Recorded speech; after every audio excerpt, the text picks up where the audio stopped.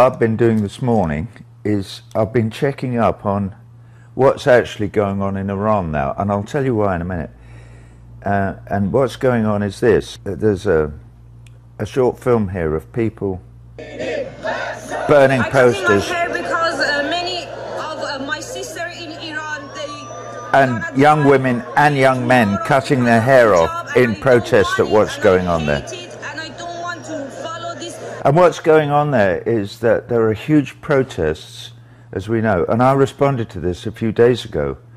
When I responded, I was in San Francisco, and I sent a little video complaining to the Ayatollahs about the murder of this lady. Last night we did a gig in San Francisco, and right in front of me when I was singing on one side of the stage was a young woman, and she was holding this up.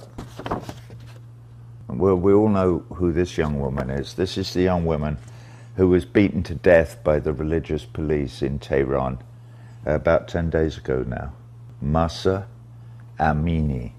So she has become a symbol. Her death is the reason that there are demonstrations going on in Tehran right now, which I support and which everybody should be supporting.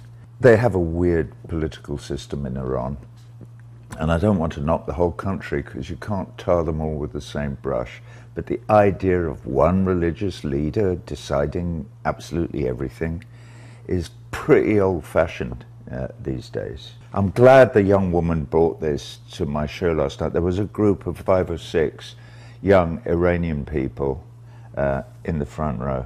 So there you are, girl. Yes, we do support you, and we do support all those young people who are protesting in Tehran. They need to listen to the voices of these people. You cannot tell people how to dress anymore. This is now the 21st century.